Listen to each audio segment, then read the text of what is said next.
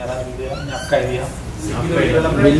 ನಂಬಿಕೆ ಬಿಲೀಫ್ಸ್ ಅಥವಾ ಅದು ಯಾರು ಅಷ್ಟು ನೋಡಿಲ್ಲ ಅಂದ್ರೆ ಬೇರೆ ಯಾವ್ದಾದ್ರು ಬಿಲೀಫ್ಸ್ ನಂಬಿಕೆ ಹಾಂ ಸರಿ ಹಾಂ not clear about his life.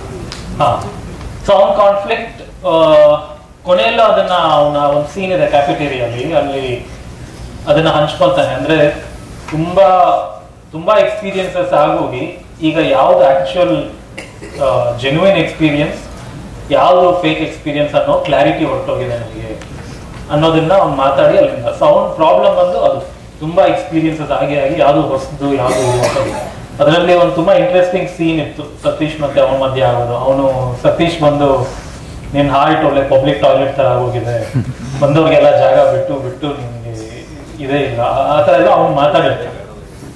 So ಆ ಸೀನ್ ಅಲ್ಲಿ ನಾನು ನನ್ನ ಕೋರ್ ಥಾಟ್ ಅನ್ನ ಅಲ್ಲಿ ಎಕ್ಸ್ಪ್ರೆಸ್ ಮಾಡಿರೋದು. ಆಮೇಲೆ ಅದರದ್ದೇ ಉಲ್ಟಾ ಎಂಡಲ್ಲಿ ಮತ್ತೆ ಬರುತ್ತೆ. ಅದೇ ಸತೀಶ್ ಏನ್ ಹೇಳ್ತಾನೆ ಅಂದ್ರೆ, ಅಟ್ಲೀಸ್ಟ್ ನಿಂದ್ರಲ್ಲಿ ಯಾರು ಬಂದು ಹೋದ್ರೆ ನಾನು ಬೀಗ ಹಾಕೊಂಡು ಕೂತಿದ್ದೆ, ಯಾರು ಬಂದಿಲ್ಲ, ಈಗ ಸಾಯ್ಬೇಕಂದ್ರೆ ಯಾರು ಬಂದು ಹೋಗಿದ್ದೆ ಎಕ್ಸ್ಪೀರಿಯನ್ಸ್ ಇಲ್ಲ ಅಂತ. ಸೊ ಸೇಮ್ ಥಾಟ್ ಏನೇ ನಾನು ಹಿಂಗ್ ತೋರಿಸಿದೆ, ಎಂಡಲ್ಲಿ ಅದನ್ನೇ ಇಲ್ಲ ಹಿಂಗ್ ನೋಡಿದ್ರೆ ಅದೇ ಬೇರೆ ಅರ್ಥ ಬರುತ್ತೆ ಅಂತ.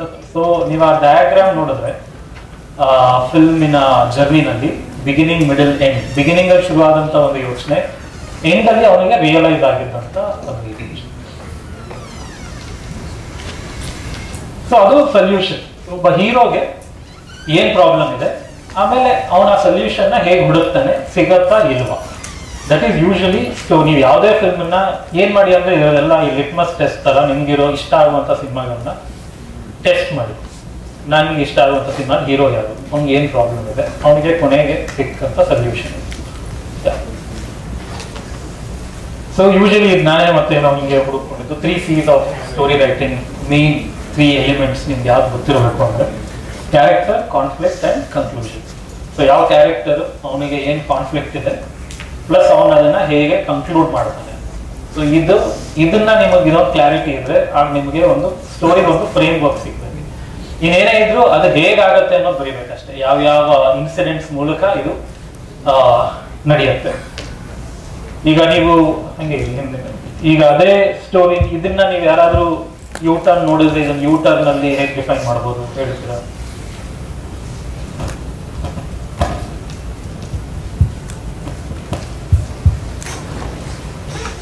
ಯೂಟರ್ನ್ ಕ್ಯಾರೆಕ್ಟರ್ ಏನೋ, ಕಾನ್ಫ್ಲಿಕ್ಟ್ ಏನೋ, ಕನ್ಫ್ಯೂಷನ್. ನಾರ್ಮಲ್ ಇತ್ತ ಕಾನ್ಫ್ಲಿಕ್ಟ್ ಇತ್ತು, ಅದು ಯಾರು ಮಾಡಿದ್ದು ಅನ್ನೋದು ಸರ್ಚ್ ಮಾಡ್ತಾ ಇರ್ತಾರೆ.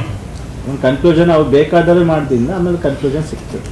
ಅದು ನ್ಯೂಟನ್ ಅಲ್ಲಿ ಸ್ವಲ್ಪ ಅದು ಸೂಪರ್ ನ್ಯಾಚುರಲ್ ಎಲಿಮೆಂಟ್ ಹೋಗಿದ್ರಿಂದ ಅದ್ರಲ್ಲಿ ನಾವು ಅವ್ನು ಹುಡುಕ್ತಾ ಇದ್ದಿದ್ದು ಯಾರು ಮಾಡ್ತಾರೆ, ಅದ್ರ ಬಗ್ಗೆ ಯಾಕೆ ಮಾಡ್ತಾರೆ ಅಂತ ಪ್ರಶ್ನೆ ಮಾಡಬೇಕು ಅಂತ. ಅಲ್ಲಿಂದ ಜರ್ನಿ ಅಂತ ಶುರು ಆಯಿತು. ಅಂದ್ರೆ ಒಂದು ಕ್ಯಾರೆಕ್ಟರ್ ಇತ್ತು, ಅವಳಿಗಿದ್ದಂತ ಕಾನ್ಫ್ಲಿಕ್ಟ್ ಏನು ಅಂದ್ರೆ, ಒಂದು ರೋಡಲ್ಲಿ ಹೋಗ್ತಿರೋರು ಹೇಗೆ ಇದೆ, ಅದು ನನ್ನ ಕಾನ್ಫ್ಲಿಕ್ಟ್. ನಾನು ಆ ರೋಡಲ್ಲಿ ಹೋಗ್ಬೇಕಂದ್ರೆ ಯೋಚನೆ ಮಾಡ್ತಿದ್ದಂತ ಪ್ರಶ್ನೆನೇ ನಾನು ನನ್ನ ಹೀರೋಗೆ ಹಾಕಿದ್ದು ಪ್ರಶ್ನೆ. ಸೊ ಯೂಶಲಿ ಈಗ ಅದನ್ನ ನೀವು ಯಾಕೆ ಅದು ಒಂದು 10-12 ಭಾಷೆಗಳಲ್ಲಿ ರೀಮೇಕ್ ಆಯ್ತು ಅಂದ್ರೆ ಅದು ಕಂಪ್ಲೀಟ್ಲಿ ಯೂನಿಕ್ ಸ್ಟೋರಿ ಆಯ್ತು. ಯಾಕಂದ್ರೆ ಅದು ನನ್ನ ಯೋಚನೆ, ನನ್ನ ತಲೆಯಲ್ಲಿ ಬಂದಂತ ಪ್ರಶ್ನೆನೇ ನಾನು ಕ್ಯಾರೆಕ್ಟರ್ ಪ್ರಶ್ನೆ ಮಾಡ್ತೀನಿ. ಸೊ ನಿಮ್ಗೆಲ್ಲೂ ಒಂದಿಷ್ಟು ಎಲಿಮೆಂಟ್ಸ್ ಏನೇನೋ ಅನಿಸ್ಬೋದು, ಈ ಫೀಲ್ ಇತ್ತು ಅದು ಇದು ಅಂತ, ಬಟ್ ಕೋರ್ ಥಾಟ್ ಬಂದು ಅದು ಯೂನಿಕ್ ಆಗಕ್ಕೆ ಯಾಕೆ ಸಾಧ್ಯ ಅಂದ್ರೆ it's my personal question. So ನೀವು ನಿಮ್ಮ ಕಥೆಗಳಲ್ಲಿ ನಿಮ್ದಾದಂತ ಒಂದು ಪರ್ಸನಲ್ ಕ್ವೆಶ್ಚನ್ ಅನ್ನ ಪ್ರೊಟ್ಯಾಗನಿಸ್ಟ್ ಅಥವಾ ಹೀರೋದು ಪರ್ಸನಲ್ ಕ್ವೆಶ್ಚನ್ ಅಥವಾ personal quest journey to find something, ಆ ತರ ಮಾಡಿಕೊಂಡ್ರೆ ನಿಮ್ಗೊಂದು ನಿಮ್ಮ ಕಥೆಯಲ್ಲಿ ಯೂನಿಕ್ ಎಲಿಮೆಂಟ್ಸ್ ಹೋಗುತ್ತೆ. ಸೊ ಇಷ್ಟೊತ್ತು ಮಾತಾಡಿದ್ದು ಇದೆಲ್ಲ ಒಂದು ಬುಕ್ಕಲ್ಲಿ ಎಲ್ಲ ಮಾಡಿ ಆಮೇಲೆ ಮರ್ತೋಗ್ಬೇಕು. ಬರೀ ಅದನ್ನೇ ಹಿಡ್ಕೊಂಡು ಹೋಗ್ತಾ ಇದ್ರೆ ಬರೆಯಕ್ಕಾಗಲ್ಲ, ಏನು ಮಾಡೋಕ್ಕಾಗಲ್ಲ. ಸೊ ನೆಕ್ಸ್ಟ್, ಸೊ ಇಲ್ಲಿಂದ ಫ್ರೀ ಆಗಿ ಇದಿಷ್ಟು ಯೋಚನೆಗಳನ್ನ ಆಸ್ ಅ ಫೌಂಡೇಶನ್ ಇಟ್ಕೊಂಡು ಜಸ್ಟ್ ಸ್ಟಾರ್ಟ್ ರೈಟಿಂಗ್. ಸೊ ಬರಿಬೇಕಂದ್ರೆ ಅದೊಂಥರ ಬಿಗಿನಿಂಗ್ ಅಲ್ಲಿ ತುಂಬಾ ಬರಿತೀವಿ, ಆಮೇಲೆ ತುಂಬಾ ಲೇಸಿ ಆಗಿ ಹೋಗ್ತೀವಿ, ಬರೆಯಕ್ಕೆ ಹೋಗಲ್ಲ. It's a normal journey. I think every writer, every film maker goes through. So ಎಲ್ಲಾ ತರ ಬರೆಯಕ್ಕೆ ಶುರು ಮಾಡಿ. ಅಂದ್ರೆ ನಾನು ಆಮೇಲೆ ಐ ಥಿಂಕ್ ಸ್ಕ್ರೀನ್ ಶಾಟ್ಸ್ ಇರ್ಬೋದು. ನಾನು ಯೂಶಲಿ ಹೇಗೆ ಬರಿತೀನಿ ಅಂದ್ರೆ ಒಂದೊಂದ್ಸಲ first person point of view ಇಂದ ಬರೀತೀನಿ. ಅಂದ್ರೆ I am feeling like this, I am. So I think ನನಗೆ ಲೈಫ್ ಜ್ಞಾಪಕ ಇರೋದು first line ಬರ್ದಿದ್ದು, I am sitting at the airport, I am looking at all these people walk around, and I'm thinking, are they feeling like I'm feeling? As a first person narrative, ಅಂದ್ರೆ as though ಒಂದು ಡೈರಿನಲ್ಲಿ ಬರೀತೀವಲ್ಲ, personal journal ಆ ಥರ ಬರೆಯಕ್ಕೆ ಶುರು ಮಾಡಿದೆ. ಆಮೇಲೆ ಅಲ್ಲಿ ನೀವು ಬರೆಯಕ್ಕೆ ಶುರು ಮಾಡಿದಾಗ ತುಂಬಾ ಸಣ್ಣ ಸಣ್ಣ ಡೀಟೇಲ್ಸ್ ಅಲ್ಲಿ ಕಾಣಿಸ್ಕೊಳುತ್ತೆ. ಅದು ಕೊನೆಲ್ಲ ಆ ಸಿನಿಮಾ ಆ ಡೀಟೇಲ್ಸ್ ಇರೋದೇ ಇಲ್ಲ, ಬಟ್ ನೀವು ಅದೆಲ್ಲ ಬರ್ದಿದ್ರಿಂದ ಯಾವುದೋ ಒಂದು ಸೀನ್ ಹುಡ್ಕೊಳಕ್ ಸಾಧ್ಯ.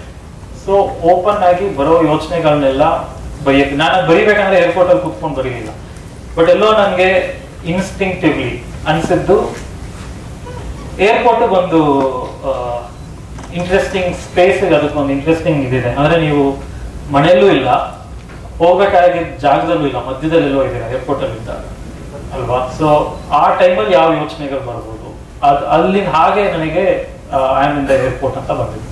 ಅಂದ್ರೆ ನಾನು ಎಲ್ಲೋ ಹೋಗ್ಬೇಕು, ಬಟ್ ಇನ್ನೂ ಮಧ್ಯದಲ್ಲೆಲ್ಲೋ ಸಿಕ್ಕಾಕೊಂಡಿದ್ದೀನಿ.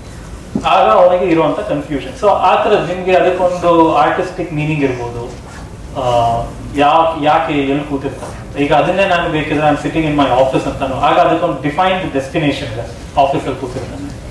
ಸೊ ಮೇ ಬಿ ಅದನ್ನ ಇನ್ಸ್ಟಿಂಕ್ಟ್, ನಾನು ಇಷ್ಟೊಂದು ಯೋಚನೆ ಮಾಡಿ ಬರ್ದಿಲ್ಲ ಆಗ, ಬಟ್ ಇನ್ಸ್ಟಿಂಕ್ಟಿವ್ಲಿ ನನಗೆ ಅನ್ಸಿದ್ದು ಏರ್ಪೋರ್ಟ್ ಅಲ್ಲಿ ಕೂತಿರ್ತಾನೆ ಅಂತ ಬರೀಬೇಕು. ಸೊ ಈ ತರ ನೀವೆಲ್ಲ ಡೀಟೇಲ್ಸ್ ಬರೆಯಕ್ಕೆ ಹೋದ್ರೆ ನಿಮಗೆ ಎಷ್ಟೊಂದು ನಿಮ್ಮ ಸಿನಿಮಾದಲ್ಲಿ ಕೊನೆಗೆ ಕಾಣುವಂತ ಒಂದಿಷ್ಟು ಇಂಪಾರ್ಟೆಂಟ್ ಎಲಿಮೆಂಟ್ಸ್ ಅದ್ರಲ್ಲಿ ಬಂದ್ಬಿಟ್ಟಿರುತ್ತೆ ಆ ಡೀಟೇಲ್ಸ್. ಯಾಕಂದ್ರೆ ಅದು ನೀವು ತುಂಬಾ ಮನಸ್ಸಿಂದ ಬರ್ದಿರ್ತೀರ. ನೀವು ಏನೇ ಸೀನ್ ಮಾಡಿ ಆಮೇಲೆ ಅದು ಬರ್ದಿರೋದು ಮರ್ತೋಗಿರುತ್ತೆ, ಬಟ್ ಆ ಶಾರ್ಟ್ ಮಾಡ್ಬೇಕಂದ್ರೂ ನಿಮ್ಗೆ ಎಲ್ಲೋ ಒಂದ್ ಕಡೆ ಇಲ್ಲೇನೋ ಅದು ಇರ್ಬೇಕಿತ್ತಲ್ಲ ಅಂತ ತಲೆಗೆ ಬರ್ತಾರೆ. ಯಾಕಂದ್ರೆ it will be very personal. ಕೊನೆಗೆ ಅದಷ್ಟು ಒಂದು 10 ದಿನ 2 ವಾರ ಆದ್ಮೇಲೆ ಒಂದೇನೋ ಒಂದು 50 ಪೇಜ್ ಬರ್ದಿರ್ತೀರ, ಅದನ್ನ ಓದಿ, ಅದನ್ನ ನೀವೇ ಚೆಕ್ ಮಾಡಿ, is it still about the same thing ಅಂತ. ಎಷ್ಟೋ ಸತಿ ಅದು ಬರೀತಾ ಯಾವುದೋ ಬೇರೆ ಡೈರೆಕ್ಷನ್ ಹೊರಟೋಗುತ್ತೆ. ಸೊ ನಾನು ಯಾವ ಥಾಟ್ ಅಥವಾ ಕಾನ್ಸೆಪ್ಟ್ ಹಂಗೇನೋ ಶುರು ಮಾಡ್ಕೊಂಡೆ, ಅದೇ ದಾರಿಲೇ ಇದೀನ ಅಥವಾ ಚೇಂಜ್ ಆಗೋಯ್ತಾ ಬರೀತಾ. ಚೇಂಜ್ ಆದ್ರೂ ಓಕೆ, ಆಗೇನೋ ಹೊಸ ಸಿಕ್ಕಿರ್ಬೋದು ನಿಮಗೆ, ಬಟ್ ಅದನ್ನ ಐಡೆಂಟಿಫೈ ಮಾಡೋದು ಹೋಗ್ಬೇಕು. ಆಮೇಲೆ ಎಷ್ಟೋ ಸತಿ ಒಳ್ಳೆ ಥೀಸಿಸ್ ತರ ಏನೋ ತುಂಬಾ ರೈಟ್ ಅಂದ್ರೆ ಏನೇನೋ ರಿಸರ್ಚ್ ಮಾಡೋದು. ಈಗ ಯಾವುದೋ ಒಂದು ನೀವು ಪೊಲಿಟಿಕಲ್ ಡಿಸ್ಟರ್ಬೆನ್ಸ್ ಬಗ್ಗೆ ಏನೋ ಬರೀತಿದ್ದೀರಾ ಅಂದ್ರೆ ಅದರೆಲ್ಲ ಫ್ಯಾಕ್ಟ್ಸ್ನೆಲ್ಲ ಬರೆಯಕ್ಕೆ ಶುರು ಮಾಡೋದು. ಸೊ ಅದನ್ನ ಚೆಕ್ ಮಾಡಿ. ತುಂಬಾ ಸಲ ನಿಮ್ಗೆ ಈಗ ಎಷ್ಟೋ ಸಲ ದೊಡ್ಡ ಫೇಸ್ಬುಕ್ ಸ್ಟೇಟಸ್ಗಳಿರ್ತಾರೆ, ಆ ತರ ಆಗೋಗಿದ್ಯಾ ನಿಮ್ ಕತೆ ಅನ್ನೋದನ್ನ ಯೋಚನೆ ಮಾಡಬೇಕು. ಇದಕ್ಕೆ ಬಿಕಮಿಂಗ್ ಅ ಥೀಸಿಸ್, ಇನ್ನೂ ಒಂದು ಕತೆ ಅನ್ನೋ ಅಂಶ ಇದೆಯಾ ಇಲ್ವಾ ಅದರಲ್ಲಿ. ಅಥವಾ ತುಂಬಾ ಸಲ ಈ ಲಾಜಿಕಲ್ ಫ್ಲೋ ಚಾರ್ಟ್ ತರಾನು ಬರೀತಾರೆ.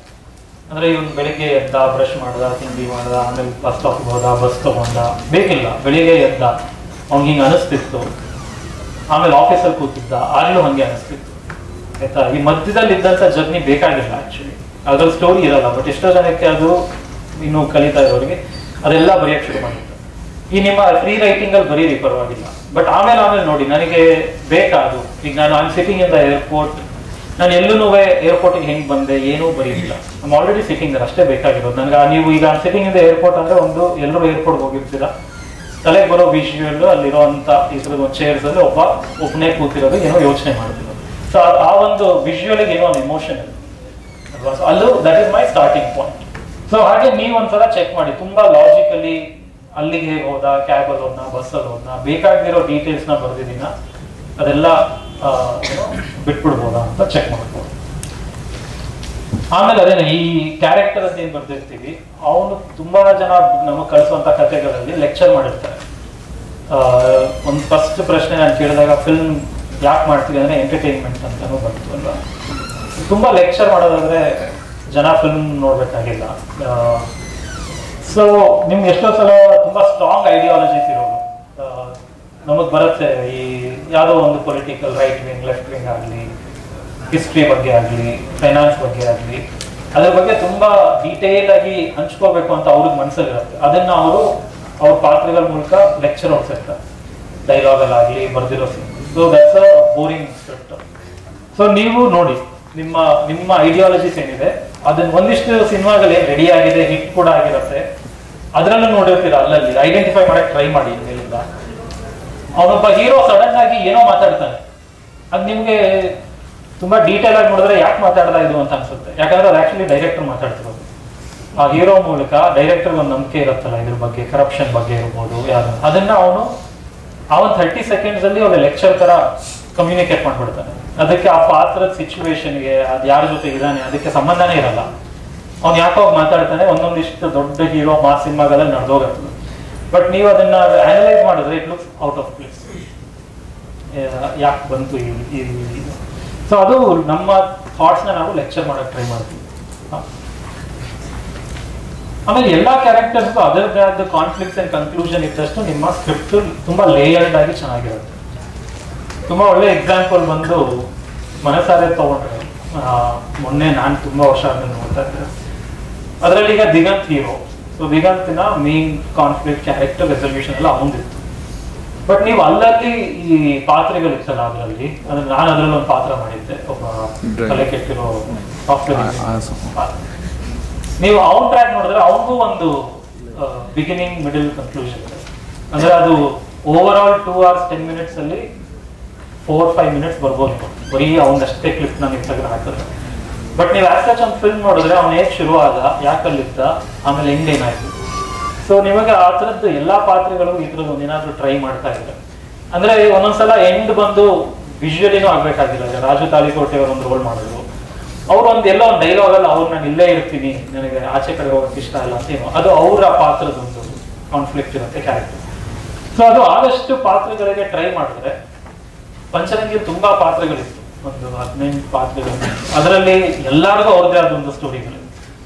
ಸತೀಶ ಏನೋ ಬಸ್ ಡ್ರೈವರ್ ಪಾತ್ರ ಮಾಡಿರ್ತಾರೆ, ಗೊತ್ತಿಲ್ಲದೆ ಬ್ಯಾಕ್ ಗ್ರೌಂಡ್ ಅಲ್ಲಿ ಒಂದೊಂದು ಲವ್ ಸ್ಟೋರಿ ಆಗಿರುತ್ತೆ. ಸೊ ಆ ರೌಂಡ್ ಆಫ್ ಇದ್ದಾಗ ಆಡಿಯನ್ಸ್ಗೆ they see multiple view points of the same concept. ಅದೊಂದು ಯೂಶಲಿ ಎಲ್ಲರೂ ಪ್ರೊಟಾಗನಿಸ್ಟಿಕ್ ಬರೀತಾರೆ. ನೀವು ಬೇರೆ ಬೇರೆ ಪಾತ್ರಗಳು ಎಷ್ಟು ಇಡ್ಬೋದು ಅಂತ ಪ್ರಯತ್ನ ಪಟ್ಟಷ್ಟು ನಿಮ್ ಸ್ಕ್ರಿಪ್ಟ್ ಲೇಯರ್ಡ್ ಆಗುತ್ತೆ. ಆಮೇಲೆ ಈ ವಾಟ್ ಇಫ್ ಅನ್ನೋದು ಇಸ್ ವೆರಿ ತುಂಬಾ ಬೋರ್ ಆಗ್ತಾ ಇದೆಯಾ, ತುಂಬಾ ಟೈಮ್ ಆಗ್ತಾ ಇದೆಯಾ, ಈಗ fast time so what if ಇದೊಂದು ಎಲ್ಲಾ ಕಡೆ ನಿಮ್ಮ ಈಗ ಪಾತ್ರಗಳನ್ನ ಬರ್ಕೊಂಡಿರ್ತೀರ. ಈಗ ಪ್ಲಾಟ್ ಪಾಯಿಂಟ್ ಅಥವಾ ಟ್ವಿಸ್ಟ್ ಅಂತ ಬಂತಲ್ಲ, ಅದನ್ನ ಈಗ ಎಕ್ಸ್ ಬಂದು ನಿಮ್ಮ ಮೇನ್ ಕ್ಯಾರೆಕ್ಟರ್ ಹಾಕೊಳ್ಳಿ, ವೈ ಬಂದು ಮೇನ್ ಕ್ಯಾರೆಕ್ಟರ್ ಮಾತಾಡುವಂತ ಇನ್ನೊಂದು ಪಾತ್ರ. ಅವನಿಗೆ ಏನೋ ಒಂದು ವಿಷಯನ ಕಮ್ಯುನಿಕೇಟ್ ಮಾಡಿದ್ರೆ ಏನಾದ್ರೂ ಆಗ್ಬಿಡ್ಬೋದ. ಈ ತರ ವಾಟ್ ಇಫ್ ಅನ್ನೋ ಒಂದು ಪದನ ನೀವು ಅಲ್ಲಲ್ಲಿ ಉಪಯೋಗಿಸಿದ್ರೆ ನಿಮ್ಮ ಕಥೆಗೆ ಒಂದಿಷ್ಟು ಸೀನ್ಗಳು ಬರಕ್ ಶುರು. ಅದು ಡೈಲಾಗ್ ಆಗಿರ್ಬೋದು ಅಥವಾ ಈವೆಂಟ್ ಆಗಿರ್ಬೋದು. M and N get married, O happens. ಸುಮ್ಮನೆ ನಾನು ಮ್ಯಾಥಮ್ಯಾಟಿಕಲಿ ಬರೆದಿರೋದು. ಆಮೇಲೆ ಥರ್ಡ್ ಒನ್ ಬಂದು ತುಂಬಾ ಸೈಕಾಟಿಕ್ ಫಿಲ್ಮ್ಸ್ ಬರೀತಾರಲ್ಲ ಆ ಥರದಕ್ಕೆ, K kills B but ಸೀರಿಯಲೈಸ್ the key himself is ಗೇ. So it could be any complex thought. But ಈ ಥರದ್ದು ಹಿಂಗೆ ಮಾಡಿದ್ರೆ ಏನಾಗ್ಬೋದು ಕನ್ನಡದಲ್ಲಿ ಹೇಳೋದಾದ್ರೆ ವಾಟ್ ಇಸ್. ಸೊ ಈ ಪಾತ್ರ ಹೀಗೆ ಮಾತಾಡಿದ್ರೆ ಈಗ ಪಂಚರಂಗಿದ ಎಕ್ಸಾಂಪಲ್ ತಗೊಂಡ್ರೆ, ಒಬ್ಬ ಡ್ರೈವರ್ ಇದ್ದವನು ಅಲ್ಲಿ ಮನೇಲಿ ಕೆಲಸ ಮಾಡ್ತಿರೋರ ಜೊತೆ ಲವ್ ಆದ್ರೆ ಏನಾಗ್ಬೋದು ಯೋಚನೆ ಮಾಡ್ತಾ ಮಾಡ್ತಾ ಅದು ಆಕ್ಚುಲಿ ಎಂಡಲ್ಲಿ ತುಂಬಾ ಒಂದು ದೊಡ್ಡ ಕಾನ್ಫ್ಲಿಕ್ಟ್ ಅನ್ನ ತುಂಬಾ ಸಿಂಪಲ್ ಆಗಿ ತೋರಿಸುತ್ತೆ. ನನಗೆ ಅದೇನು ಎಷ್ಟು ಜನ ಸಿನಿಮಾ ನೋಡಿದಿರೋ ಗೊತ್ತಿಲ್ಲ. ಆ ಮೇನ್ ಪಾತ್ರಗಳ ತಂದೆ ತಾಯಿಗಳು ತುಂಬಾ ಓದ್ಕೊಂಡಿರ್ತಾರೆ. ಅವ್ರು ಯಾರೋ ಒಬ್ಬ ಸ್ಪಿರಿಚುವಲ್ ಇದು ಇನ್ನೊಬ್ರು, ಅವ್ರುಗಳಿಗೆ ಅಷ್ಟೊಂದೆಲ್ಲ ಸ್ಟ್ರೆಂತ್ ಇರುವಂತ ಕ್ಯಾರೆಕ್ಟರ್ಸ್. ಒಂದು ಹುಡುಗಿ ಏನೋ ಮದ್ವೆ ಆಗ್ತೀನಿ ಅಂತ ಒಂದು ದೊಡ್ಡ ಜಗಳ ಆಗುತ್ತೆ. ಬಟ್ ಅದೇ ಇಲ್ಲಿ ನಾವೇನೋ ಒಂದಿಷ್ಟು ಪಾತ್ರಗಳನ್ನ ಇಗ್ನೋರ್ ಮಾಡ್ತೀವಿ ನಮ್ಮ ಸೊಸೈಟಿನಲ್ಲಿ. ಒಬ್ಬ ಡ್ರೈವರ್ ಮನೆ ಕೆಲಸ ಮಾಡ್ತಾರೆ, ಆಮೇಲೆ ಅವಳು ಒಬ್ಬ ಅಣ್ಣ ಅಂತ ಇರ್ತೀವಿ, ಅವನು ಆ ಮನೇಲಿ ಕೆಲಸ ಮಾಡ್ಕೊಂಡಿರೋ. ಸೊ ಇವರಿಬ್ರು ಮದ್ವೆ ಆಗಿ ಬಂದಾಗ ಅವ್ನು ಏನೂ ಓದದೆ ಇರೋನು ಅವ್ನು ಬಂದು ಸುಮ್ಮನೆ ಆಶೀರ್ವಾದ ಮಾಡ್ತಾನೆ. ಸೊ ಅದು ಒಂದೊಂದು ಎರಡು ಆಪೋಸಿಟ್ ತೋರಿಸೋ ಪ್ರಯತ್ನ ಮಾಡಿದ್ವಿ ಹಾಗೆ. ಸೊ ಬರೀತಾ ಅನ್ಸಿದ ಹಂಗೆ ಅವತ್ತು ನನಗೆ ಈಗ ಸುಮ್ಮನೆ ಜ್ಞಾಪಿಸ್ಕೊಂಡ್ರೆ ಐ ಥಿಂಕ್ ಆ ಡಿಸ್ಕಷನ್ ಅಲ್ಲಿ ಆಗ ಇವರಿಬ್ರು ಮದ್ವೆ ಆಗಿ ಬಂದ್ಬಿಡ್ಬೇಕು, ಆಮೇಲೆ ಇವರು ಬೆಂಗಳೂರಿಂದ ಬಂದವರೆಲ್ಲ ಜಗಳ ಆಡ್ತಿದ್ರೆ ಅವನಲ್ಲಿ ಕೆಲಸ ಮಾಡೋನು ಹೋಗಿ ತಪ್ಕೊಂತಾನೆ, ಹಂಗ್ ಬಂದಂತ ಡಿಸ್ಕಷನ್. ಸೊ ಈ ತರ ಸ್ಟೋರಿ ಡೆವಲಪ್. ಸೊ ಇದು ಐ ಥಿಂಕ್ ಇಷ್ಟು ಓದಕ್ಕಾಗಲ್ಲ. ಬಟ್ ನನ್ನ ಈ ಫಸ್ಟ್ 3 ಬಂದ ನಾಟಕಗಳು, 4ನೇದು ಮನಸ್ಸಲ್ಲಿ ನಾನು ಸುಮ್ಮನೆ ಟ್ರೈ ಮಾಡಿದೆ. ಈಚ್ ಪ್ಲೇ ಅಂದ್ರೆ ಇದು 2002ನಲ್ಲಿ ಬರೆದಿದ್ದು, ಅದು 2004, 2007, 2009 ಆ ಟೈಮಲ್ಲಿ ನನ್ನ ಲೈಫಲ್ಲಿ ಏನೇನು ಆಗ್ತಿತ್ತು ಅದರದ್ದು ಒಂದಿಷ್ಟು ಥಾಟ್ಸ್ ಈ ಈಚ್ ಪ್ರೊಡಕ್ಷನ್ ಅಲ್ಲಿ ಅಲ್ಲಲ್ಲಿ ಕಾಣಿಸ್ತು. ಸೊ ಆ ತರ ನನಗೆ ಐ ಮೀನ್ ಇದಿಷ್ಟು ನಾನು ನಿಮಗೆ ಈಗ ಕಮ್ಯುನಿಕೇಟ್ ಮಾಡ್ತಿದ್ದೀನಿ ಆ ಥರ ನಾನು ಯಾರು ಮಾಡಿರ್ಲಿಲ್ಲ. ಸೊ ಇದನ್ನ ನಾನು ಚಾಪ್ಟರ್ಸ್ ತರ ಇಟ್ಕೊಂಡು ಇದನ್ನ ನಾನು ಇನ್ ರೆಟ್ರೋಸ್ಪೆಕ್ಟ್ ಡೆವಲಪ್ ಮಾಡೋದಂತ ವರ್ಕ್ಶಾಪ್. ಸೊ ಈಗ ಇಷ್ಟೆಲ್ಲ ನೀವು ಫಾಲೋ ಮಾಡಿದ್ರೆ ನಿಮ್ಮ ಹತ್ರ ಒಂದು ಕಥೆ ಅಂತ ಇರುತ್ತೆ. ಇದನ್ನ ನೀವೀಗ ಟೆಸ್ಟ್ ಮಾಡಬೇಕು. ಈ ಕತೆ ಒಂದು ಯಾರಿಗಾದ್ರೂ ಕಮ್ಯುನಿಕೇಟ್ ಮಾಡುವಂತ ಒಂದು ಅಂಶಗಳು ಆ ಕಥೆನಲ್ಲಿ ಇದೆಯಾ. ಅದಕ್ಕೆ ನಾನೊಂದಿಷ್ಟು ಪ್ರಶ್ನೆಗಳನ್ನ ನಾನೇ ಡೆವಲಪ್ ಮಾಡ್ಕೊಂಡಿದ್ದೀನಿ, ಅದು ನೀವು ಬರ್ಕೊಳ್ಳಿದ್ದೀರಿ ನೋಡ್ತಾ. ನೀವು ಯಾವ್ದಾದ್ರು ಗೊತ್ತಿರೋ ಇಷ್ಟ ಇರುವಂತ ಫಿಲ್ಮ್ಗೆ ಆ ಪ್ರಶ್ನೆಗಳನ್ನ ಟೆಸ್ಟ್ ಮಾಡಿ. ಮೊದಲನೇದು ಹೂ am I, wear am I ಮಾಡ್ಕೊಳ್ತೀನಿ. ಬೇಕಾದ್ರೆ ಎಲ್ಲರೂ ಓಪನ್ ಮಾಡಿ ಅವ್ರ ಫೋಟೋ ತಗೊಂತಾರೆ, ಎಲ್ಲ ಇವತ್ತಿನ ಯಾರು ಬರ್ಕೋಬೇಕು.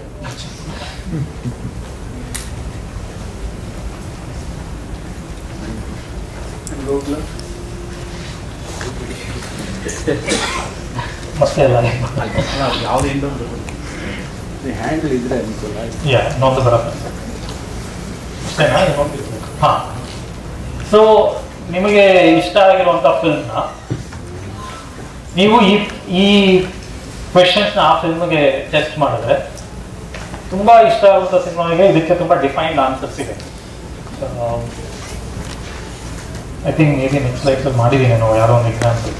ಬಟ್ ನಾನು ಯೂಶಲಿ ಯಾರೋ ಒಂದು ಕತೆ ಬರೆದ್ರೆ ಐ ಕೀಪ್ ಟೆಸ್ಟಿಂಗ್ ಇಟ್. ಇದೆಲ್ಲ ಪ್ರಶ್ನೆಗಳಿಗೂ ನನಗೆ ಬರ್ಕೊಂಡಿರುವಂತ ಸ್ಟೋರಿನಲ್ಲಿ ಒಂದು ಉತ್ತರ ಸಿಗತ್ತಾ ತಗೊಂಡ್ರ ಎಲ್ಲರೂ?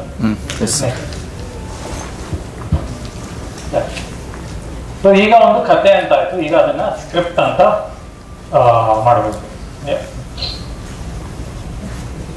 ಸೊ ಈಗ ಸ್ಟೋರಿಗೆ ಸ್ಕ್ರಿಪ್ಟ್ಗೆ ಏನ್ ಡಿಫರೆನ್ಸ್ ಎಲ್ಲ ಓಪನ್ ಮಾಡಿ. ಸೊ ಸ್ಟೋರಿ ಬಂದು ಡೀಟೇಲ್ ನೆರೆಟಿವ್. ನನ್ನ ಪ್ರಕಾರ ನಾನು ಸ್ಟೋರಿ ಅಂತ ಬರೆದಾಗ ಈ ನಾವೆಲ್ಸ್ ಬರ್ದಂಗೆ ಅಥವಾ ಶಾರ್ಟ್ ಸ್ಟೋರೀಸ್ ಬರ್ದಂಗೆ ಬರೀ ಪ್ಯಾರಾಗ್ರಾಫ್ ಫಾರ್ಮ್ಯಾಟ್ ಅಲ್ಲಿ ಬರ್ಕೊಂಡಿರ್ತೀನಿ. ಸ್ಕ್ರಿಪ್ಟ್ ಅಲ್ಲಿ ನಾನು ನೀವು ನಾಟಕಗಳು ಬರೀತಿರೋ ಅಥವಾ ಟೆಲಿವಿಷನ್ ಬರೀತಿರೋ ಫಿಲ್ಮ್ ಬರೀತಿರೋ ಅದರಲ್ಲಿ ಸ್ವಲ್ಪ ಡಿಫೈನ್ಡ್ ಆಗುತ್ತೆ. ಈಗ ಸೀನ್ಸ್ ಅಂತ ಡಿಫ್ರೆನ್ಷಿಯೇಟ್ ಆಗುತ್ತೆ. ಈಗ ನೀವೊಂದು ನಾವೆಲ್ ಓದೋದಕ್ಕೂ ಒಂದು ಸ್ಕ್ರಿಪ್ಟ್ ಓದೋದಕ್ಕೂ ಡಿಫ್ರೆನ್ಸ್ ಇರುತ್ತೆ in the way it's return. Specific ಆಗಿ there will be more execution oriented.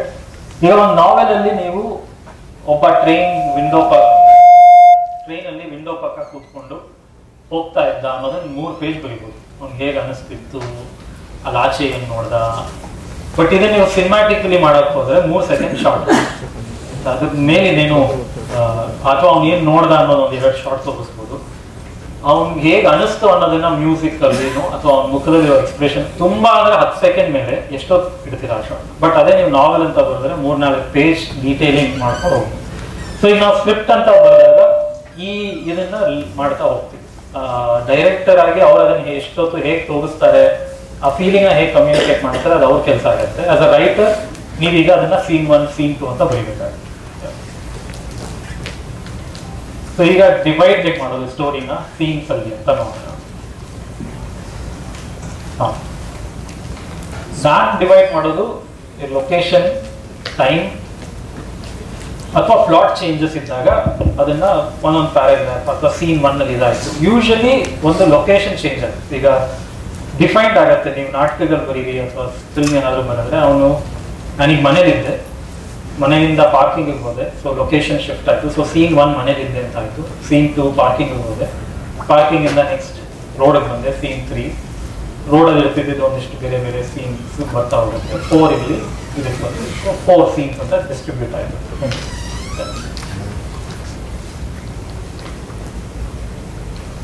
So script ಈಗ ಯೂಶಲಿ ಸ್ಟೋರಿ ಅಂತ ಬರೆದಾಗ ಡೈಲಾಗ್ಸ್ ಅಂತ ಬರೆಯಲ್ಲ. ಏನೋ ಒಂದು ಇಂಪಾರ್ಟೆಂಟ್ ಇದಿದ್ರೆ ಹೋಗ್ತಾ ಇದ್ದ ಡಿಸ್ಕ್ರಿಪ್ಷನ್ಸ್ ಇರುತ್ತೆ. ಬಟ್ ಎಲ್ಲೋ ತುಂಬಾ ಇಂಪಾರ್ಟೆಂಟ್ ನ ಕೋಟ್ಸ್ ಅಲ್ಲಿ ಬರೀತಾರೆ. ಬಟ್ ನೀವು ಸ್ಕ್ರಿಪ್ಟ್ ಅಂತ ಬರೆದಾಗ ಒಂದಿಷ್ಟು ಡಿಸ್ಕ್ರಿಪ್ಷನ್ ಬರೀಬಹುದು. ಈ walk took the elevator, came down, went to this parking slot, took the car out. The security guard stopped him. Security guard, where are you going? You know, it's my wish. So ಹಿಂಗೇನೋ ಒಂದೆರಡು dialogue ಬರುತ್ತೆ. Next security guard open the gate, he left. So ಇದಕ್ಕೊಂದು format ಅಂತ ಆಗುತ್ತೆ. So ನೀವು descriptions ಅಲ್ಲಿ time and space parameters ನ descriptions ಅಲ್ಲಿ ಬರೀತೀರಾ, dialogues ನ ಡೈಲಾಗ್ ತರ ಬರೀತೀರಾ. ನೋಡೋಣ ಎಕ್ಸಾಂಪಲ್ ಬರ್ಬೋದು. ಸೊ ಡೈಲಾಗ್ಸ್ ಬರೆಯೋದ್ರಲ್ಲಿ ತುಂಬಾ ಸ್ವಲ್ಪ ಜನಕ್ಕೆ ಬರುತ್ತೆ, ಬರಲ್ಲ. ಇಟ್ಸ್ ಮೋರ್ ಲೈಕ್ ಈ ಡಾನ್ಸ್ ಬರುತ್ತೆ ಬರಲ್ಲ ಅನ್ನೋದ್ರ, ಅದು ನಿಧಾನಕ್ಕೆ ಒಂಚೂರು ಇಂಪ್ರೂವ್ ಮಾಡ್ಕೋಬಹುದು. It's more like an instinct. ಬರುತ್ತೆ ಅನ್ನೋದು ಗೊತ್ತಾದ್ರೆ ಒಳ್ಳೇದು, ಬರಲ್ಲ ಅಂತ ಗೊತ್ತಾಗದೆ ಬರೀತಾ ಇದ್ರೆ ಕೆಟ್ಟದ್ದು. ಅದು ಬೇಗ ರಿಯಲೈಸ್ ಆಗೋದ್ರೆ ಆ ಕೆಲಸ ಬೇರೆಯವ್ರಿಗೆ ಕೊಟ್ಬಿಡ್ಬೋದು. ಯಾಕಂದ್ರೆ ಈಗ ಭಟ್ರಿಗೆ ಡೈಲಾಗ್ಸ್ ಚೆನ್ನಾಗಿ ಬರೆಯಕ್ಕೆ ಬರುತ್ತೆ. ನಾನು ಅವ್ರ ಜೊತೆ ಇದ್ದು ಕಳಿಸಿದ್ದು. ಸೂರಿ ಚೆನ್ನಾಗಿ ಬರೀತಾರೆ, ಅಂದ್ರೆ ಅವ್ರ ಪಾತ್ರಗಳಿಗೆ ಒಂದು ತುಂಬಾ ಯುನೀಕ್ ವಾಯ್ಸ್ ಇರುತ್ತೆ, ಅವರು ಮಾತಾಡೋ ರೀತಿ ಅಥವಾ ಅವರು ಒಂದು ತುಂಬಾ ಕಡಿಮೆ ಪದಗಳಲ್ಲಿ ಜಾಸ್ತಿ ಕಮ್ಯುನಿಕೇಟ್ ಮಾಡೋ ಪ್ರಯತ್ನ. ಆಮೇಲೆ ತುಂಬಾ ಕೆಟ್ಟ ಸ್ಕ್ರಿಪ್ಟ್ ಯಾವಾಗ ಅಂದ್ರೆ ಡೈಲಾಗ್ಸ್ ಅಲ್ಲಿ ಇಷ್ಟಿಷ್ಟು ದೊಡ್ಡ ಡೈಲಾಗ್ ಅಲ್ಲಿ ಒಂದು ಬ್ಲ್ಯಾಂಕ್ ಅಥವಾ ಏನಂತ ಒಂದು ಸೈಲೆಂಟ್ ಶಾರ್ಟ್ ಅಲ್ಲಿ ಕಮ್ಯುನಿಕೇಟ್ ಮಾಡೋದನ್ನ ಒಂದು ಪೇಜ್ ಡೈಲಾಗ್ ಬರ್ತಿರ್ತಾರೆ, ಅದು ಬ್ಯಾಡ್ ಡೈಲಾಗ್. ಅಥವಾ ಸೊ ತುಂಬಾ ಕ್ಯಾರೆಕ್ಟರ್ ಅವನ ಬಗ್ಗೆ ಅವ್ನು ಹೇಳ್ಕೊಳ್ಳೋದು, ಅಥವಾ ಇಲ್ಲಿ ಏನೋ ಒಂದು ವಿಜುವಲಿ ಕಾಣಿಸ್ತಾ ಇದ್ರು ಅದನ್ನ ಡೈಲಾಗ್ ಮೂಲಕ ಮತ್ತೆ ಡಿಸ್ಕ್ರೈಬ್ ಮಾಡೋದು, that will be bad dialogue writing. So characters ನಿಮ್ಗೆ ಯಾವ ತರ ಹೇಗಿರ್ತಾನೆ ಅನ್ನೋದು ನಿಮಗೆ ಕ್ಲೀನ್ ಆಗಿ ಗೊತ್ತಿದ್ರೆ ಡೈಲಾಗ್ಸ್ ತುಂಬಾ ಚೆನ್ನಾಗಿ ಬರುತ್ತೆ. ಆಮೇಲೆ ಎಲ್ಲಾ ಕ್ಯಾರೆಕ್ಟರ್ಗಳು ಡೈರೆಕ್ಟರ್ ರೈಟರ್ ಒಬ್ನೇ, ಅಥವಾ ರೈಟರ್ ಬಗ್ಗೆ ರೈಟರ್ ಒಬ್ನೇ ಆಗಿರೋದ್ರಿಂದ ಎಲ್ಲಾ ಪಾತ್ರಗಳು ಹಂಗೆ ಮಾತಾಡಕ್ ಶುರು ಮಾಡೋದು, ಯಾಕಂದ್ರೆ ಅವನೇ ಬರೀತಿರ್ತಾನಲ್ಲ. ಸೊ ಹೇಗೆ ಒಂದೊಂದು ಪಾತ್ರಕ್ಕೂ ತನ್ನದೇ ಆದ ಯೋಚನೆಗಳು ವಾಯ್ಸ್ ಇರುತ್ತಲ್ಲ, ಅದನ್ನ ಒಬ್ಬ ರೈಟರ್ ಡಿಫ್ರೆನ್ಶಿಯೇಟ್ ಮಾಡ್ಕೋಬೇಕು. ನನ್ನ ಹೀರೋ ನನ್ನ ತರ ಮಾತಾಡ್ಬೋದು, ಅಥವಾ ನನಗಿರೋ ಯೋಚನೆಗಳನ್ನ ನನ್ನ ಹೀರೋ ಮಾತಾಡ್ಬೋದು. ರೈಟರ್ ಯಾವಾಗ ಆಗ್ತಾನೆ ಅಂದ್ರೆ ಒಬ್ಬ ಅವನಿಗಿರೋ ಯೋಚನೆಗಳನ್ನ ಅವನೇ ಪ್ರಶ್ನೆ ಮಾಡ್ಕೊಂಡಾಗ, ಸೊ ಯಾರು ಪ್ರಶ್ನೆ ಮಾಡ್ತಾರೆ ಅದು ಬೇರೆ ಪಾತ್ರ ಆಗಿತ್ತು. ಸೊ ಅದಕ್ಕೆ ಆ ಪಾತ್ರಕ್ಕೇನೆ ಒಂದು ಕ್ಯಾರೆಕ್ಟರ್ ಇರುತ್ತೆ, ಹಿಸ್ಟ್ರಿ ಇರುತ್ತೆ. ಸೊ ಅವ್ರು ಆ ಹಿಸ್ಟ್ರಿನಲ್ಲಿ ಮಾತಾಡ್ಬೇಕಾಗುತ್ತೆ. ಸೊ ನೀನು ಐಡೆಂಟಿಫೈ ದ ಕಾಂಟೆಂಟ್, ಮೋಟಿವ್ ಏನು ಅಂದ್ರೆ ಇದನ್ನ ನೀವು ಜಸ್ಟ್ ಇನ್ನೇನು ಡೀಟೇಲ್ ಆಗಿ ಮಾತಾಡಲ್ಲ, but that's about dialogue. I think ಇದನ್ನೇ ಹೇಳಿದ್ದೀನಿ, ಡೈಲಾಗ್ ನ್ಯಾಚುರಲ್ ಆಗಿದ್ದಷ್ಟು ಜನಕ್ಕೆ ಅದು ಇಷ್ಟ ಆಗುತ್ತೆ. ತುಂಬಾ ಬುಕ್ಕಿಶ್ ಆಗಿ ಇರೋದನ್ನ ಹೆಚ್ಚಾಗಿ ಐ ಥಿಂಕ್ ಏನೇನು ಮಾತಾಡಿದೆ, it should never be the writer talking through the characters. ತುಂಬಾ ಸಲ ಇದು ನಡೆಯುತ್ತೆ. ಐ ಮೀನ್ ನಾನು ಭಟ್ರು ತುಂಬಾ ಜಗಳ ಆಡ್ತಿದ್ದೇನೆ, ಅವರಿಗೆ ಒಂದು ಪರ್ಸನಲಿ ಇರುವಂತ ಅವ್ರು ಆಸ್ ಅ ಯೋಗರಾಜ್ ಭಟ್ ಏನಿದ್ದಾರೆ, ಅವರಿಗೆ ಅವರ ಪಾತ್ರಗಳ ಮೂಲಕ ಅವರವ್ರದ್ದು ಒಂದೊಂದು ಬಿಟ್ ಅಲ್ಲಲ್ಲಿ ಬರ್ತಾ ಇರುತ್ತೆ. ಬಟ್ ಒಂದೊಂದು ಪಾಯಿಂಟ್ ಅಲ್ಲಿ ನಾನು ಇಲ್ಲ ಇದು ನಿಮ್ ತರ ಇದ್ರೆ ಇದು ಬೇರೆ ತರ ಆಗ್ಲೇಬೇಕು ಅಂದ್ರೆ ಅವ್ರು ಹ್ಯೂಮರ್ ತುಂಬಾ ಟ್ರೈ ಮಾಡ್ತಿರ್ತಾರೆ. ಆಮೇಲೆ ತುಂಬಾ ಸತಿ ನೀವು ಮಾಸ್ ಡೈಲಾಗ್ ಅಂತ ಕೇಳಿರ್ಬೋದು, ಅಂದ್ರೆ ಅದೊಂದು ರೈಮ್ ಆಗೋ ತರ ಇರುತ್ತಲ್ಲ, ಇವನ್ ಬಂದ್ರೆ ಬಸ್ಸು ಹೋದ್ರೆ ಬಸ್ಸು, ಅದು ನನಗೆ ಏನೋ ಸುಮ್ಮನೆ ಯೋಚನೆ ಮಾಡಿ. ಸೊ ಇದು ತುಂಬಾ ಕೆಟ್ಟದೆ. ನಂಗೆ ಯಾರಾದ್ರೂ ಆಕ್ಟ್ ಮಾಡ್ಬೇಕಂದ್ರೆ ಕೊಟ್ಟರೆ ಅಂತ ಹತ್ತು ಬಿಡ್ತೀನಿ ನನಗೆ. ಸೊ ತುಂಬಾ ಸ್ಮಾರ್ಟ್ ಆಗಿರ್ಬೇಕು, ಪೊಯೆಟಿಕ್ ಆಗಿರ್ಬೇಕು. ಸೊ ಈ ಪ್ರಾಸೆಸ್ ಅಲ್ಲಿ ಇರೋದು ಪ್ರಯಾರಿಟಿ ಅಲ್ಲ. ನಿಮ್ ಕ್ಯಾರೆಕ್ಟರ್ ಯಾಕೆ ಹಂಗೆ ಮಾತಾಡ್ತಾನೆ ಅದಕ್ಕೊಂದು ಹಿಸ್ಟ್ರಿ ಇದ್ರೆ ಓಕೆ, ಸಿಕ್ಕಿದಾಗೆಲ್ಲ ಹಂಗೆ ಮಾತಾಡಿದ್ರೆ ಇಟ್ಸ್ ವೆರಿ. ಸೊ ಒಬ್ಬ ಕ್ಯಾರೆಕ್ಟರಿನ ಹಿಸ್ಟ್ರಿ ಕೂಡ ಸಡನ್ ಆಗಿ ಅವನಿಗೆ ಆ ಸಿಚುವೇಶನ್ ಅಲ್ಲಿ ತುಂಬಾ ಫಿಲಾಸಫಿಕಲ್ ಏನೋ ಹೇಳ್ಬೇಕು ಅಂತ ನಿಮ್ಗೆ ಅನ್ಸಿದೆ ಅಂದ್ಬಿಟ್ಟು ಅವನ ಕೈಯಲ್ಲಿ ಮಾತಾಡಿಸ್ಬಾರ್ದು. ಅವನಿಗೆ ಅವನ ಹಿಸ್ಟ್ರಿ ಬಿಲ್ಡ್ ಮಾಡ್ಕೊಂಡ್ ಬಂದಿರ್ಬೇಕು, ಅವನ ಆ ಸಿಚುವೇಶನ್ ಮಾತಾಡಕ್ ಸಾಧ್ಯ ಇದೆ ಅನ್ನೋ ತರ. ಈಗ ನಾನು ಆ ಪಂಚರಂಗಿದೆ ಸೀನ್ ತಗೊಂಡ್ರೆ ಸುಮ್ಮನೆ, ಈಗ ಅಪ್ಪ ಅಮ್ಮಂದಿರೋ ತುಂಬಾ ಜಗಳ ಆಡ್ತಿರ್ಬೇಕಂದ್ರೆ ಆ ಕೆಲಸದವ್ರು ಅವ್ರ ಅಣ್ಣ ಬಂದು ಮದ್ವೆ ಒಪ್ಕೊಂತಾನಲ್ಲ, ಅವ್ನು ಬರೀ ತಪ್ಕೊಂತಾನೆ ಅಷ್ಟೇ.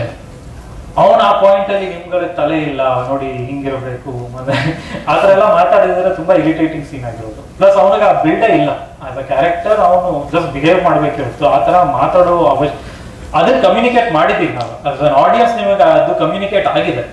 ಬಟ್ ಯಾವ ತರ ಆಗಿದೆ ಅನ್ನೋದು ಕ್ಯಾರೆಕ್ಟರಿನ ಬಿಹೇವಿಯರ್ ಮೇಲೆ ತಗೊಂಡ್ಬಿಟ್ಟು. ಆಮೇಲೆ ನೀವು ಒಂದು ಸೀನ್ ಬರೆದ್ಮೇಲೆ ಅದನ್ನ ಓದಿ. ನಾನು ಎಷ್ಟೋ ಸಲ 180 ಪೇಜ್ ಬರ್ದಿರ್ತೀನಿ, ಅದು ಕೊನೆಗೆ ಸಿನಿಮಾ ಆಗೋಷ್ಟೊತ್ತಿಗೆ 100 ಪೇಜಿಗೆ ಬಂದಿರುತ್ತೆ. ಸೊ ಅಂದ್ರೆ ಅದೇನು ನಮ್ಗೆ ಅಭ್ಯಾಸ ಇಲ್ಲ ಅಂತಿಲ್ಲ. ಫಸ್ಟ್ ಡ್ರಾಫ್ಟ್ ಅಲ್ಲಿ ಎಲ್ಲ ಬರೀತಾನೆ ಇರಬೇಕು. ಒಂದು ವಾರ, ಎಷ್ಟೋ ಸಲ 2 ವರ್ಷ ಆದ್ಮೇಲೆ ಅನ್ಸುತ್ತೆ, ಓ ಯಾಕೆ ಇಷ್ಟೊಂದು ಬರ್ದಿದ್ದೀನಿ ಅಂತ. ಎಷ್ಟೋ ಸಲ ಸಿನಿಮಾ ರಿಲೀಸ್ ಆದ್ಮೇಲೆ ಅನ್ಸುತ್ತೆ ಇನ್ನೊಂದು 10 ನಿಮಿಷ ತೆಗೆದ್ಬಿಡ್ಬೇಕಿತ್ತು ಅಂತ. So it's a normal process.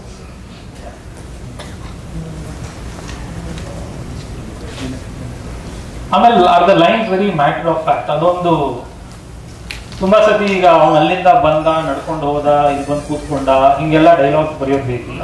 So ತುಂಬಾ ಸತಿ ಫಸ್ಟ್ ಟೈಮ್ ಬರೆಯೋರೆಲ್ಲ ಆ ಥರದ್ದು ಬರೆದಿರ್ತಾರೆ. ಅದನ್ನ ಚೆಕ್ ಮಾಡ್ತಾರೆ. ನಾನು ಅನ್ನೆಸೆಸರಿಲಿ ಡೀಟೇಲ್ಸ್ ಕೊಡ್ತಾ ಇದ್ದೀನಿ ಆಡಿಯನ್ಸ್ಗೆ. ಇದನ್ನು ಕೇಳೋದ್ರಿಂದ ಏನಾದರೂ ಇಂಟ್ರೆಸ್ಟಿಂಗ್ ಅನ್ಸುತ್ತಾ? ಸೊ ಒಂದು ಸ್ಕ್ರಿಪ್ಟ್ ಈ ತರ ಇದು ಲೈಕ್ ಇಷ್ಟನೇ ಇದು. ಸೊ ಸೀನ್ ನಂಬರ್ ಇದೆ, ಅಲ್ಲಿ ಆ ಒಂದು ಸೀನ್ ಅಲ್ಲಿ ಏನಾಗತ್ತೆ ಅನ್ನೋದು ಒಂದು 2 ವರ್ಡ್ ಅಲ್ಲಿ ಇದೆ. ಕ್ಯೂಬಿಕಲ್ ರೋಡ್ ಅದು ಲೊಕೇಶನ್ ಇದೆ, ಡಿ ಅಂದ್ರೆ ಡೇ, ಐ ಅಂದ್ರೆ ಇಂಟೀರಿಯರ್. ಆಮೇಲೆ ಒಂದು ಡಿಸ್ಕ್ರಿಪ್ಷನ್ ಇದೆ, ಡೈಲಾಗ್ ಇದೆ, ಮತ್ತೆ ಡಿಸ್ಕ್ರಿಪ್ಷನ್. ಸೊ ನೀವು ಇದನ್ನು ಓದಿದಾಗ ಆ ಟೈಮ್ ಸ್ಪೇಸ್ ಅಲ್ಲಿ ಈ ಕ್ಯಾರೆಕ್ಟರ್ ಏನ್ ಮಾತಾಡ್ತಿದ್ದಾನೆ, ಏನ್ ಆಗ್ತಾ ಇದೆ ಅನ್ನೋದು ಡಿಫೈನ್ ಆಗಿದೆ. ಸೊ ಒಂದು ಸ್ಕ್ರಿಪ್ಟ್ ಅಂತ ಬರೆದಾಗ ಈ ತರ ತಗೊಂಡು ಹೋಗ್ಬೋದು. ಸೊ ಈಗ next from script to screen play. So screen play ಅಂದ್ರೆ ಹೇಗೆ, ಅದ್ರ ಬಗ್ಗೆ ಏನು, ಅದಕ್ಕೆ ತುಂಬಾ ಬುಕ್ಸ್ ಬರೆದಿದ್ದಾರೆ. ಎಷ್ಟೊಂದು ನನಗೆ ಓದಕ್ಕಾಯ್ತು, ಎಷ್ಟೊಂದು ಓದೋದು ಅರ್ಥ ಆಗಲಿಲ್ಲ. ಸೊ ನನಗೆ ಅನಿಸಿದ್ದನ್ನ ನಾನು ಇಲ್ಲಿ ಸ್ಕ್ರೀನ್ ಪ್ಲೇ ಬಂದು ಒಂದು ಸಿನಿಮಾದು ಅಂದ್ರೆ ಇದರಲ್ಲಿ ಇನ್ನೂ ಡೀಟೇಲ್ಡ್ ಇಂಟರ್ಪ್ರಿಟೇಷನ್ ಇರುತ್ತೆ. ಅಂದ್ರೆ ನೀವು ಇನ್ ಸ್ವಲ್ಪ ಡೀಟೇಲ್ಡ್ ಆಗಿ ಅವನು ಬಾಗಿಲು ತೆಗೆದಾಗ ಅದೊಂದು ಸೌಂಡ್ ಬರುತ್ತೆ, ಅಲ್ಲಿಂದ ಬರ್ತಾನೆ. ಸೊ ಇನ್ನೊಂದಿಷ್ಟು ಸಿನಿಮ್ಯಾಟಿಕ್ ಡೀಟೇಲ್ಸ್ ನ ಆಡ್ ಮಾಡ್ತಾ ಹೋಗ್ಬೋದು. ಸ್ಕ್ರಿಪ್ಟಿನ ನೆಕ್ಸ್ಟ್ ವರ್ಷನ್ ಸ್ಕ್ರೀನ್ ಪ್ಲೇ ಅಂದ್ರೆ it's a copy of the film. ನನಗೆ ಅನ್ಸೋದು ನೀವೇನ್ ಸ್ಕ್ರೀನ್ ಅಲ್ಲಿ ನೋಡ್ತೀರಾ ಅದ್ರ ಎಲ್ಲ ಡೀಟೇಲಿಂಗ್, ಅಂದ್ರೆ ಈಗ ನಿಮ್ಮ ಅಸಿಸ್ಟೆಂಟೋ ಪ್ರೊಡ್ಯೂಸರೋ ಹೀರೋನೋ ಯಾರಾದ್ರೂ ನಿಮ್ ಸ್ಕ್ರಿಪ್ಟ್ ಓದಿದಾಗ ಅವನಿಗೆ ಆ ಶಾರ್ಟ್ಸ್ ಹೇಗೆ ಬರುತ್ತೆ, ಆ ಸೀನ್ ನೀವು ಹೇಗೆ ಟ್ರೀಟ್ ಮಾಡ್ತೀರಾ ಫೈನಲಿ, ಆ ಡೀಟೇಲಿಂಗ್ ಎಲ್ಲ ಇದ್ರಲ್ಲಿ ಬರ್ತಾ ಹೋಗ್ಬೋದು. ಇದು ಅದ್ರಲ್ಲಿ ಸ್ವಲ್ಪ ಟೆಕ್ನಿಕ್ಯಾಲಿಟೀಸ್ ಇರೋದು. ಅಟ್ಲೀಸ್ಟ್ ನಾನು ಬರೆಯೋದ್ರಲ್ಲಿ ಇಲ್ಲಿಂದ ಡಾಲಿ ಅಪ್ಪೋ ಏನೋ ಅಂತದ್ದೆಲ್ಲ ಹಾಕಿರೋದು. ಆಮೇಲೆ ಸೀನ್ ನ ಶಾರ್ಟ್ಸ್ ಅಲ್ಲಿ ಡಿವೈಡ್ ಮಾಡ್ತೀವಿ. ಶಾರ್ಟ್ಸ್ ಅನ್ನೋದೇನು ಆಮೇಲೆ ನೋಡೋಣ. ಇದು ಜನರಲಿ ಒಬ್ಬ ಒಂದು ಪಬ್ಲಿಕ್ಗೆ ಸಿನಿಮಾನಲ್ಲಿ ಇನ್ವಾಲ್ವ್ ಇಲ್ಲದೆ ಇರೋರಿಗೆ ಓದೋಕ್ ಕೊಡುವಂತ ಡಾಕ್ಯುಮೆಂಟ್ ಏನಲ್ಲ. ಇಟ್ ವಿಲ್ ಬಿ ಅವ್ರಿಗೆ ಅಷ್ಟು ಅರ್ಥ ಆಗಲ್ಲ. It's more for the film making team. ಸ್ವಲ್ಪ ಟೆಕ್ನಿಕಲ್ ಆಗಿದೆ. ಯಾವ್ದೊಂದು ಸ್ಕಿಪ್ ಆಗ್ತಾ.